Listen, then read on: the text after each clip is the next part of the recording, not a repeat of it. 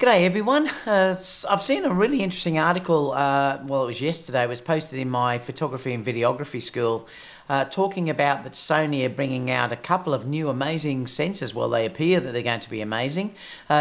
And the video side of thing, they're both going to be capable of 8K video. I will summarise this up at the end, so we'll have a bit of a discussion about that, and I'd like you also to put some discussion down below as well, and we can sort of continue that going in the coming days. But the article itself is shared on EOS HD. This is the site here. I'll put this in the link down below so you can have a look at it.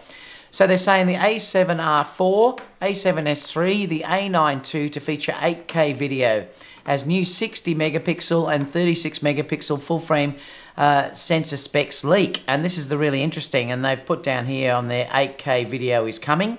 And like I said, I will summarise this up at the end myself for you guys. But they're saying that Sony has developed this duo 8K capable full frame sensors. Now there's going to be two of them, but they're saying they might mean that they're in the upcoming a7S3 and the a9 II. Only one of these will feature the high resolution 8K 36 megapixel sensor, which probably will be the a7S3. And then the 60 megapixel sensor is going to be in the a7R4. And it's really interesting. They're also saying that they're going to make these sensors available to someone else. Now, whether Sony will hold back a little bit on those sensors to not open it up completely, we still have to wait and see. But they're saying the sensor could see its way into the full frame Panasonic, GH or SH cameras. And so that's really cool too. They're also saying officially 8K video weighs in at 7680 by 4320. That's the size of the megapixels on that camera, and I'll talk about that in a second. The first 8K TVs are on the market now. Samsung QLEDs and cameras are next.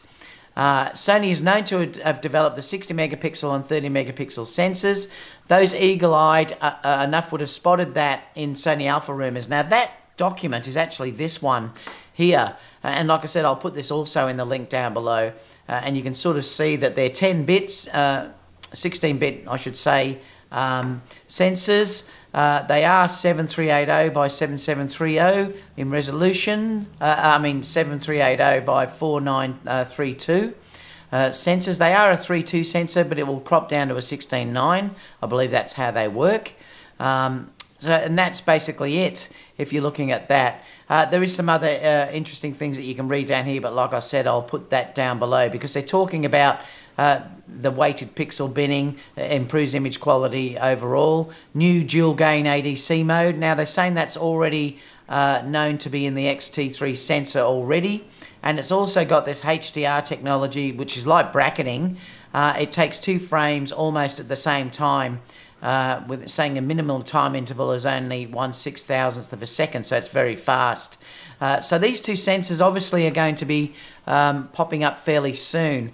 What else are we saying in here? Another thing they're saying, it's likely the lower, I think it's saying here actually that they are 3.2 and 16.9, 3.2 for stills, and it's 7380 4932. The total resolution is that resolution there. The sensor is likely destined for either the a7S3 or a Pro model such as the a9 II. They're saying the 60 megapixel one obviously is for the a7R4. Like I said, I don't want to read this too much. But a couple of interesting things though down here though. It's actually saying although it isn't clear whether Sony image processor is capable of the full 8K 60p or cap it at 8K 30p, they're actually saying that you may be able to get up to 300 frames per second on this, which would be amazing if you're dealing with slow motion and things like that. But they're saying it's probably going to be capped at 240 to 250 frames per second in camera.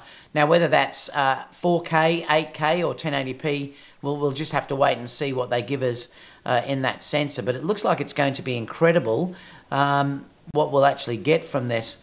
They're saying that dropping from the 36 megapixel sensor also has a 16-bit AD converter, but is able to go to 10 frames per second for stills at the top color depth, which is incredible.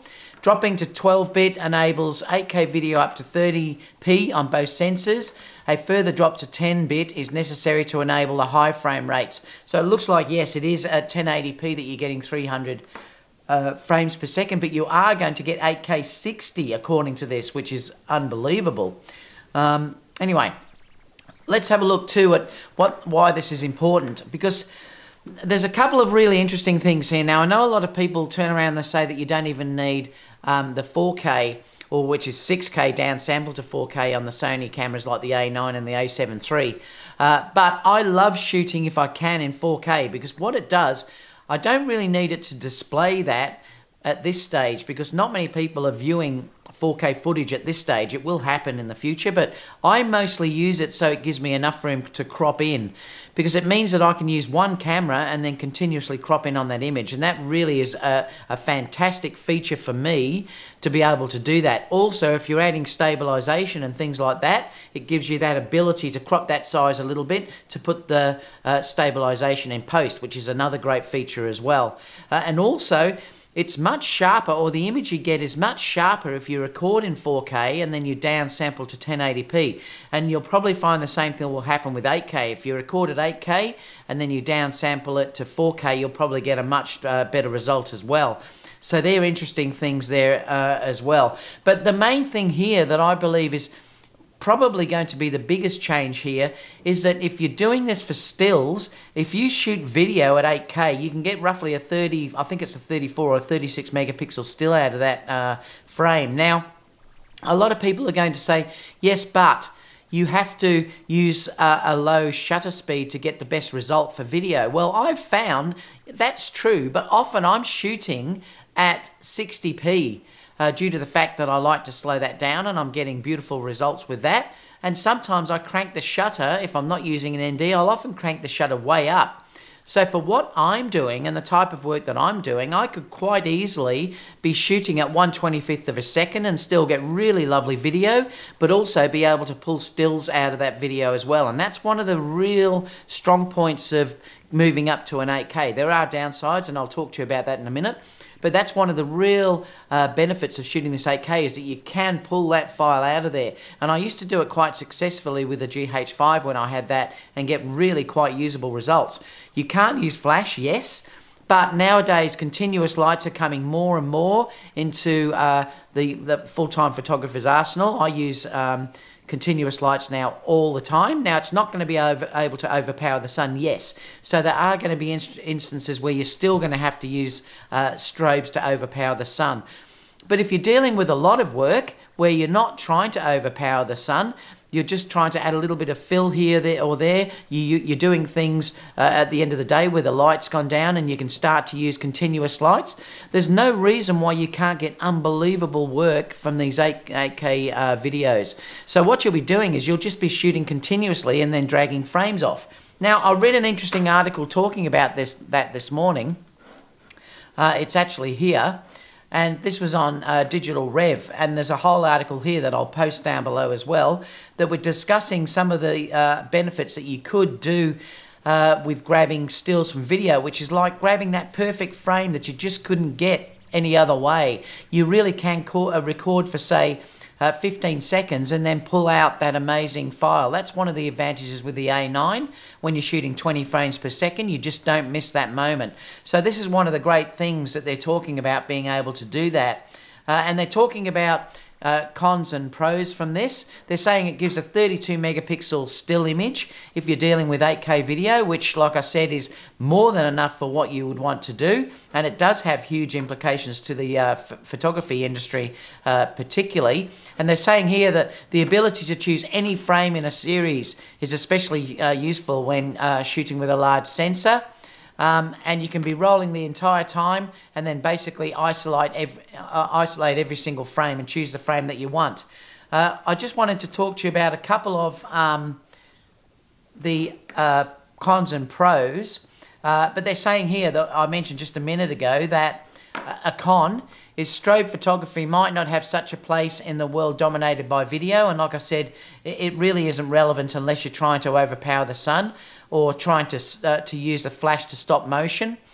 So they're areas where you will still have flash, obviously, all the time. But a lot of the time, if you're dealing with, you know, like in the evening and things like that, it would be fantastic just using continuous lights.